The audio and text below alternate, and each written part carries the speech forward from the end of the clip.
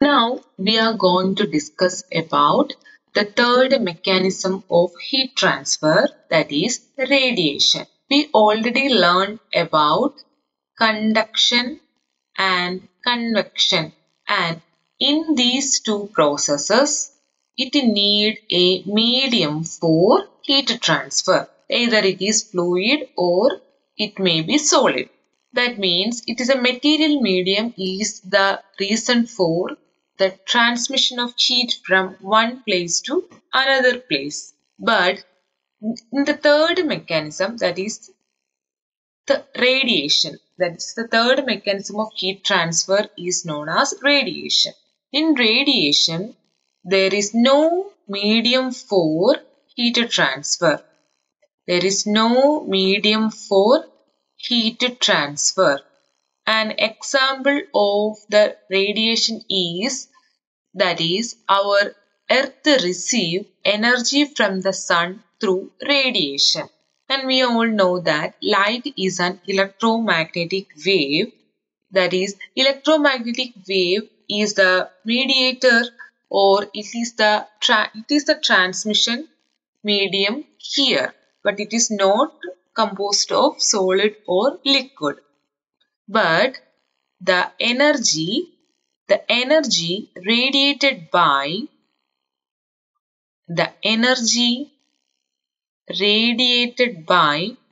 electromagnetic wave is called radiant energy.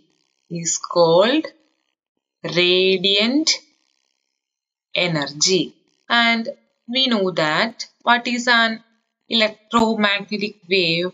Here I am drawing an electromagnetic wave, and in the x-axis it is the propagation vector k, in the y-axis it is electric field vector, and the z-axis it is magnetic field vector. And the electric and magnetic field are oscillating about this axis, and this is called, they are mutually perpendicular in nature. They are mutually perpendicular, and this is called an electromagnetic wave. Here the radiation comes from sun to earth by the oscillation of electromagnetic field, that is electric field and magnetic field.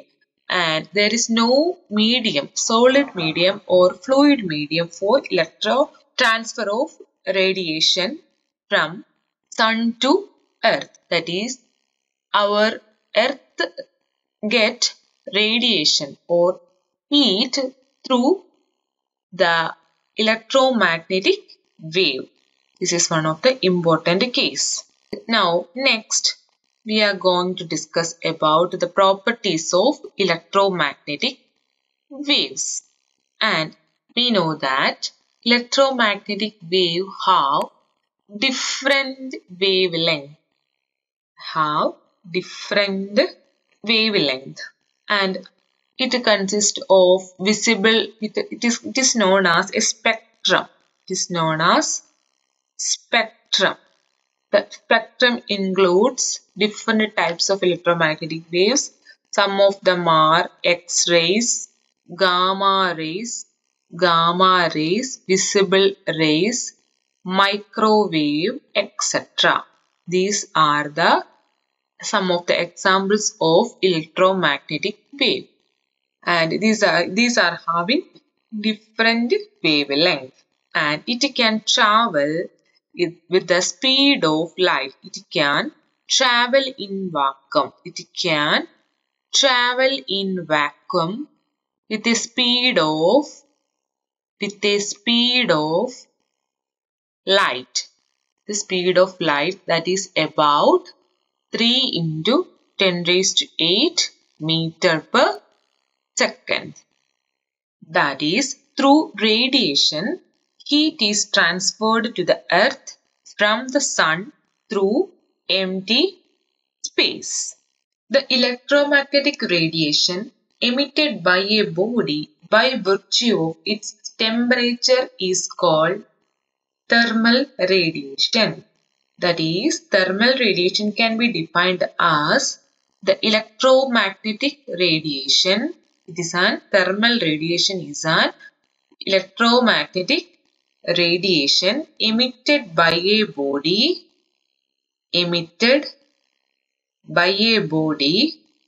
by virtue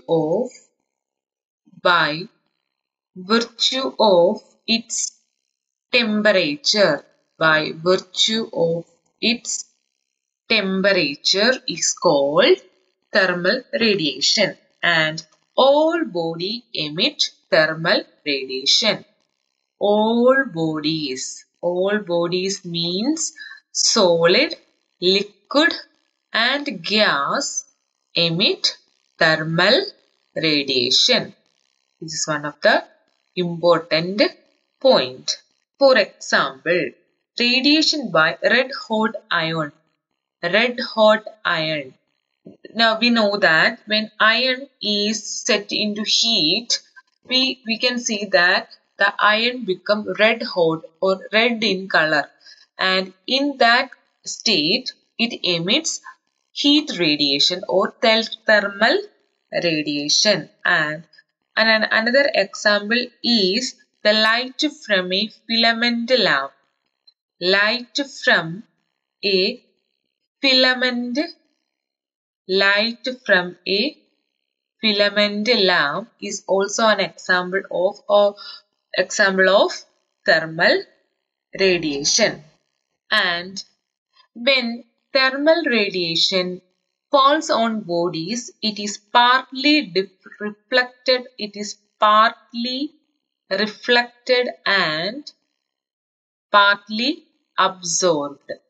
Partly reflected and partly absorbed. It is one of the property of thermal radiation.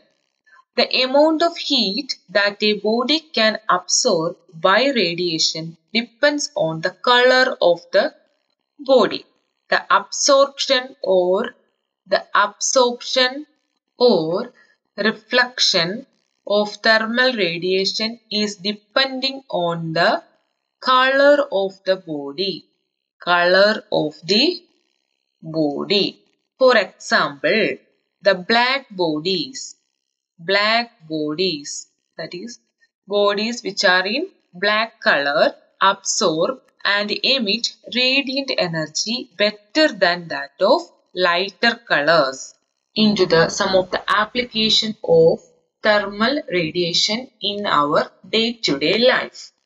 First of all, we know that we already discussed black bodies absorb more heat from the surrounding. So, people wear white or light colored dresses in summer days. That is, in summer days, people wear white or light colored clothes so that they absorb the least heat from the sun. It is one of the example or application of thermal radiation or absorption of thermal radiation by the bodies. And while in winter, people choose to wear black colored dresses. In winter because it can absorb heat from the sun and keep our body warm. Then the next application is the bottom of the utensils. Cooking utensils are blackened so that they absorb maximum heat from the fire. That is, bottom of the utensils are blackened because it absorbs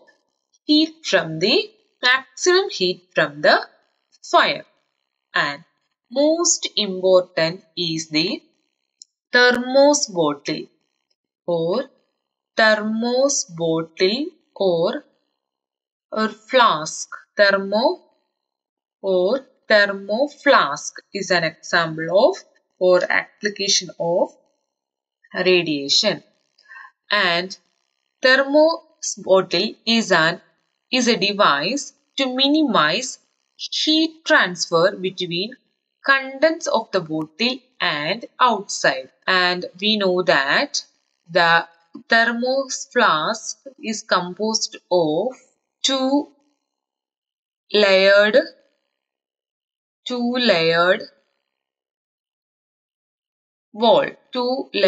walls. That is double-walled glass vessel with inner and outer wall coated with silver, and in between the wall it is filled with vacuum, and radiation from the inner wall is reflected. The radiation is reflected back into the contents of the body because of the reflection property of the thermal radiation. The outer wall is similarly reflect back any incoming radiation. If any incoming radiation is outside, then it is also reflected back to the inner wall by the second outer wall. The space between the wall is evacuated to reduce conduction and convection loss. So we are preferring vacuum here. That is called, we are evacuating the space between the walls.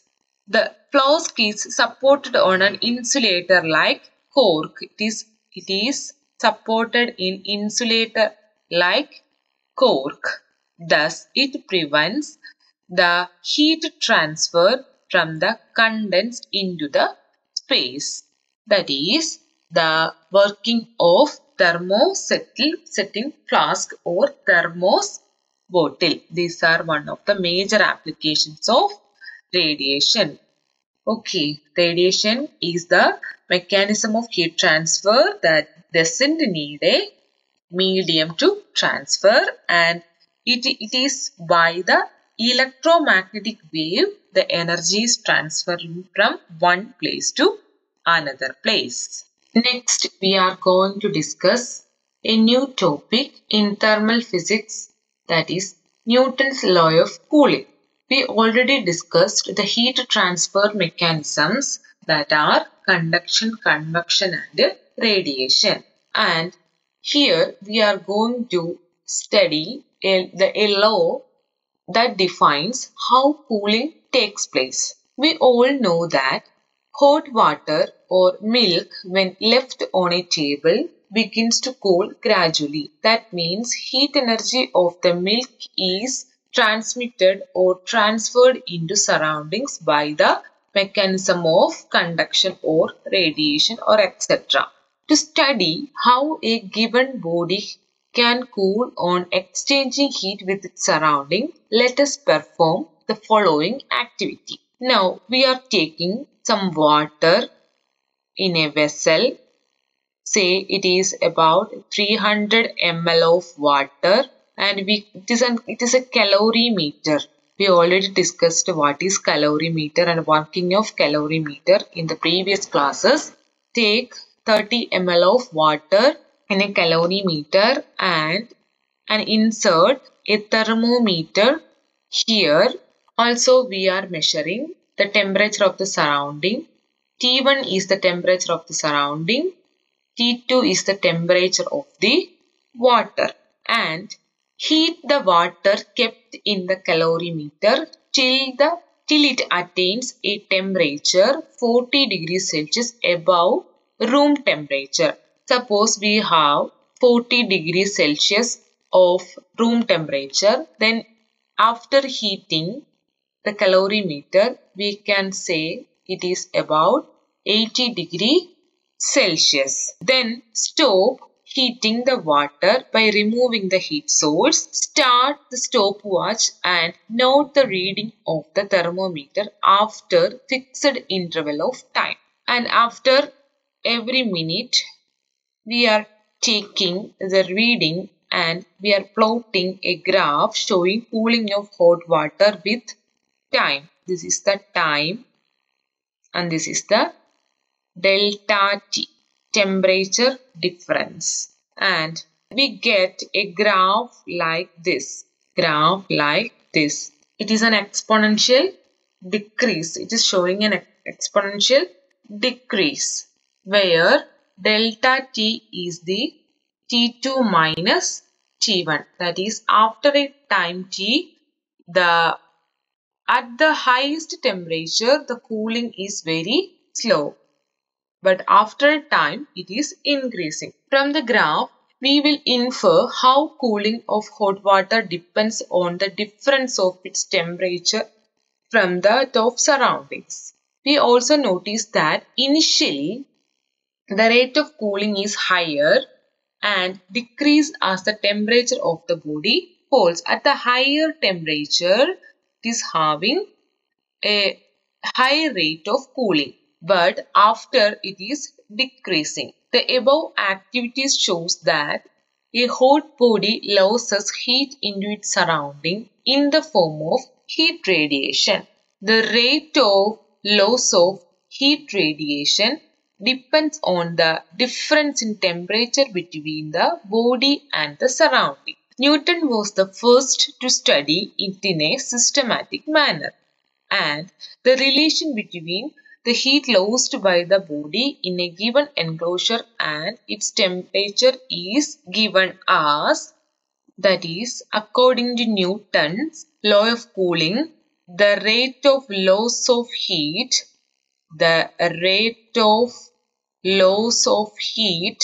it is negative dq by dt. Negative shows that it is the loss of heat. It is directly proportional to the temperature difference. The temperature difference delta T is the T2 minus T1 of the body and the surrounding. Also, the loss of heat radiation depends on the nature of the surface of the body and the area of the exposed surface. That is, we can equate the equation by a letter K into T2 minus T1. Where K is a positive constant depending upon the area and nature of the surface of the body. And this is the general equation for the rate of loss of heat by Newton's law of heating. Now, we are going to write in a specific manner. That is, suppose a body is having a mass m and specific heat capacity. This is the mass m and specific heat capacity. The specific heat capacity is given as S and temperature at T2 and temperature at T2. T1 be the temperature of surrounding. Temperature of surrounding is T1. If the temperature falls by an amount of D2 in dt time, then the amount of heat lost is amount of heat lost in terms of the above quantities. It is given as ms dT2. dT2 is the amount of temperature difference. Therefore, we can write as dq rate is given by dq by dt, which is equal to ms dT2 by dt. And we are already have this equation, and equating this, that is minus ms dT2 by dt is equal to k T2 minus T1, and dT2 by dt, that is dT2 divided by T2 minus T1 is equal to minus k divided by ms dt, which is equal to capital K dt, where capital K is given as minus k small k by ms, and operating or integrating we get log e T2 minus T1 is equal to, we are taking the minus here, so minus capital K T plus C, or T2 is equal to, taking exponential on both sides, that is T1 plus C dash e raised to minus KT, where C dash is the constant. This equation enables us to calculate the time of cooling of body through a particular value of temperature. For small temperature differences, the rate of cooling due to conduction, convection and radiation combined is proportional to the difference in temperature. It is a valid approximation in the transfer of heat from a radiator to a room, the loss of heat through the wall of a room, or the cooling of a cup of tea on a table. That is, this equation enabled or used in many applications to find the rate of change of energy or cooling of a system using Newton's law of cooling. In this section, we are going to discuss some of the numerical problems in the chapter Thermal Physics. The first question is, when 0.15 kilogram of ice of 0 degrees Celsius mixed with 0.30 kilogram of water at 50 degrees Celsius in a container, the resulting temperature is 6.7 degrees Celsius. Calculate the heat of fusion of ice. In this problem, we are provided with some details that describes about, we are having 0.1 kilogram of ice at 0 degree Celsius.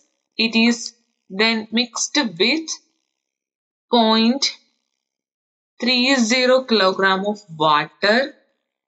This is 0.15 kilogram of ice. Then it is at 50 degrees Celsius in a container. The resulting temperature, the average temperature is 6.7 degrees Celsius. We have to find the heat of fusion of ice. So here we are using the principle of calorimetry, that is, heat lost is equal to heat gain. This is the principle we are using here. So, here the water is having the higher degree, that is 50 degrees Celsius, and ice is having lower temperature 0 degree Celsius. So, here heat is lost by the water. So, heat lost by water is given as MSW. SW is the specific heat capacity of water, and we are having the final temperature theta F and initial temperature theta I of water. We are giving the values. So, water is having 0.30 kilogram into specific heat of water is 14186. Then the final temperature is 50 degree Celsius minus 6.7 degree Celsius. That is, the initial temperature of water is 50 degree, and after mixing it will become 6.7. So it is like this. And on substituting these, multiplying these values, we get the answer 54,376.14 joule amount of heat is lost by the water. And we know the heat required to melt the ice is equal to mass of the ice into latent heat of fusion. We already discussed about it. Latent heat of fusion is the amount of energy absorbed by the system during state change. Here we are having the mass of the ice is about 0.15 kilogram and latent heat of fusion. This is we have to find. In question we have to find the latent heat of fusion of ice. So the heat required to raise temperature of ice water to final temperature. It is given as mass of the ice, then specific heat capacity of water, then final temperature of the system and initial temperature of the system. It is for the ice. And on substituting these, we get 0.15 into 4186. Final temperature of the system is 6.7 and initially it is 0 degree Celsius. After mixing the ice and water, it is initially having 0 degrees Celsius and finally after mixing, it is having 6.7 degree Celsius. And calculating this value, we get 4206.93 joule. Then we have the equation heat lost by the water is equal to heat gained by the ice. Here ice is having two values. One is the heat required for the state change and then it is for the final temperature. For attaining the final temperature, it is having more heat. So we have the heat lost by the water. We have the value 5437.6.14 and heat gained by the system is 0.15 latent heat of fusion plus heat gained during rise in temperature. And on solving this, we get the value 3.34 into 10 raised to 5 joule per kilogram. This is the latent heat of fusion of ice. It is 3.34 into 10 raised to 5 joule per kilogram. Next, we are going to discuss another problem on the thermal expansion. We already know that the metal expands while heating. This is one of the problem. A blacksmith fixes iron ring on the rim of the wooden wheel of a bullock cart. Diameter of the rim and the iron ring are 5.243 meter and 5.231 meter respectively at 27 degrees Celsius. To what temperature should the ring be heated so as to fit the rim of the wheel? And we are having two rings. One is about a diameter of 5.243. It is made up of wood, and another wheel is about, it is shorter than that. It is about 5.231. This is the wooden wheel and this is made up. It is made up of iron ring. We are seeing that there is a difference in the diameter. So it cannot fit into the iron ring could not fit into the wooden wheel. So we have to expand the iron to certain extent so that it will fit into the wooden wheel. So here we have to find at what temperature should be the ring be heated so as it fit the rim of the wheel. So it is given that initial temperature is 27 degrees Celsius and the length of the ring 1, it is equal to 5.231 meter. It is the iron ring. Then for the ring 2, it is a wooden, it is about 5.243 meter. We have the equation LR2 is equal to LR1 into 1 plus alpha L T2 minus T1. This is the equation of thermal expansion, and alpha is the coefficient of thermal expansion. And we are having LR1, the length or diameter of wooden ring, 243 is equal to then 5.231 into 1 plus 1 point, it is the coefficient of iron.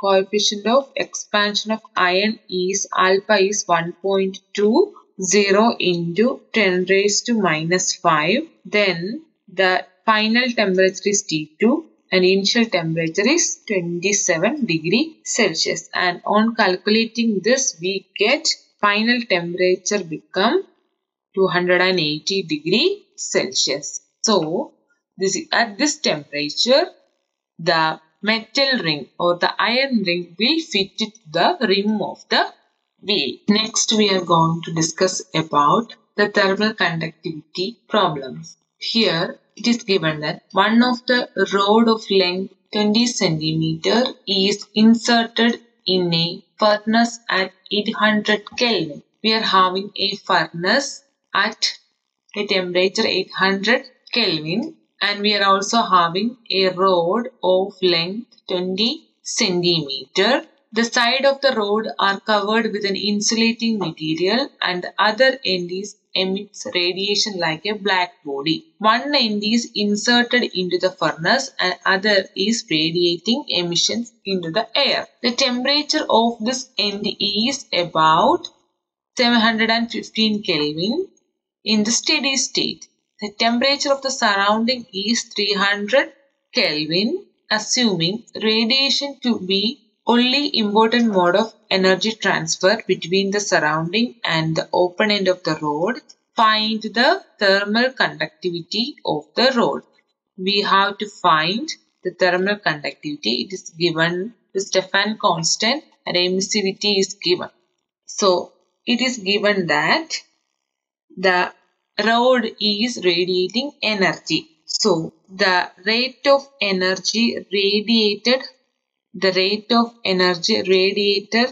per second or in unit time. This is given by the equation dq by dt is equal to Ka d theta by x, and heat flowing through the rod per second in steady state. In steady state, the temperature will not rise. So, we can write it as dq by dt is equal to A sigma T raised to 4 minus T0 raised to 4. This is the Stefan's law, and we can calculate the value, that is left hand side is equal. So, we can say that Ka d theta by x is equal to A sigma T raised to 4 minus T0 raised to 4, and cancelling the A, and for K it is sigma x. It is sigma x d theta and T raised to 4 minus T0 raised to 4, and on giving these values we get 6.0 into 10 raised to minus 8 divided by 50 into 0.2, 7.5 raised to 4 minus 3 raised to 4 into 10 raised to 8, and we will get the value 74 watt per meter Kelvin. This is the value of thermal conductivity.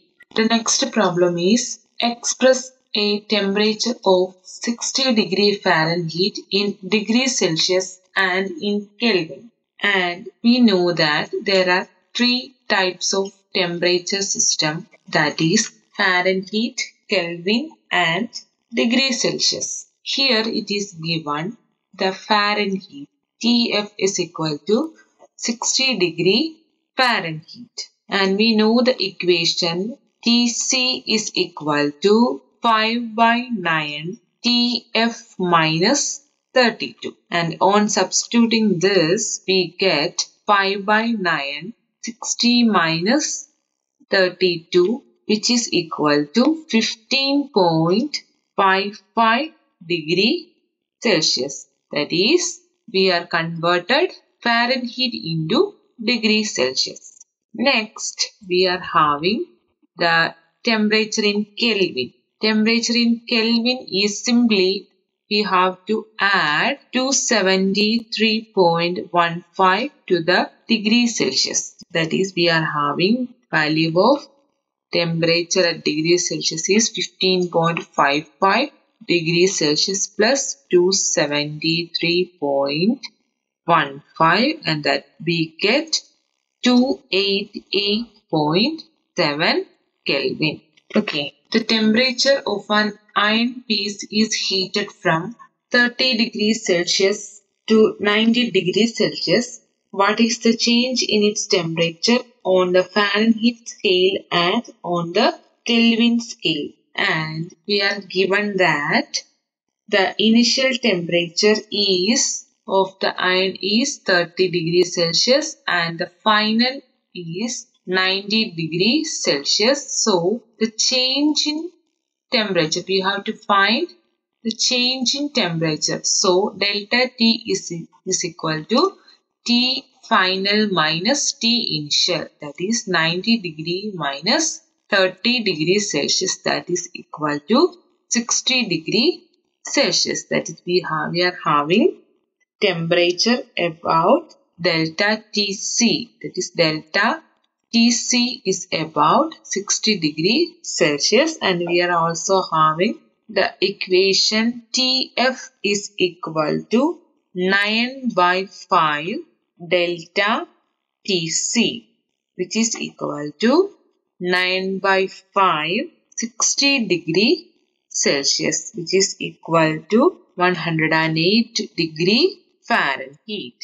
And on Kelvin scale, delta K is equal to delta Tc is equal to 60 K, which means here we are using the change in temperature. So, when initial temperature Ti is equal to 30 degree plus 273.15 and T final is equal to 90 degree plus 273.15. When we take the delta value, that is, we are having 90 degree plus 273.15 minus of 30 degree minus 273.1 degree, and this will be cancelled and we get 60 Kelvin. So the value of Kelvin is about as same as that of degree Celsius. It is given that a gas at 27 degrees Celsius in a cylinder has a volume of 4 liter and pressure 100 Newton per meter square. First question is, gas is first compressed at constant temperature so that pressure is 150 Newton per meter square. Calculate the change in volume. Then it is heated at constant volume so that temperature becomes 127 degrees Celsius. Calculate the new pressure. And the first question is about the Boyle's law. We know that the Boyle's law is about, that is, P1V1 is equal to P2V2. General equation is PV is a constant, and here we are using P1V1 is equal to P2V2, and we have to find, and we have P1 is equal to 100 Newton per meter square and V1 is equal to 4 liter, and P2 is about 150 Newton per meter square. We have to find the change in volume. That is, the change in volume is V2. From this equation, V2 is equal to P1 V1 divided by P2, which is equal to 100 into 4 divided by 150, which is equal to 2.667 liters. This is the answer of first question. Then we have the second equation, that is from Gay-Lussac's law of constant volume. That is Gay-Lussac's law of constant volume. That is P2 by P1 is equal to T2 by T1. Or we have P2 is equal to T2 by T1 into P1, and which is equal to, we have the values 127 plus 273 into P1 150 divided by 27.27. We have to convert it into Kelvin. Then substituting this, we get 200 Newton per meter square. This is the problem from ideal gas equation. We are going to find the heat required to convert 3 kg of ice at minus 12 degrees Celsius kept in a calorimeter to a steam at 100 degrees Celsius at atmosphere. That is, we are having some ice cubes in a vessel in a calorimeter, and it is having minus 12 degrees Celsius. First of all, we have to convert this into ice at 0 degrees Celsius. We have to convert this ice at 0 degrees Celsius. Then we have to convert this ice into water in 0 degrees Celsius. That is, here it is state heat. Here it is changing its state. Then we have to convert 0 degrees Celsius water to 100 degrees Celsius water, and then we have to convert it into 100 degree steam. That is, we have to find the heat required. So, the total heat required will be equal to the heat required for the 0 degrees Celsius. That is, this is the absorbed at this time. It is Q1.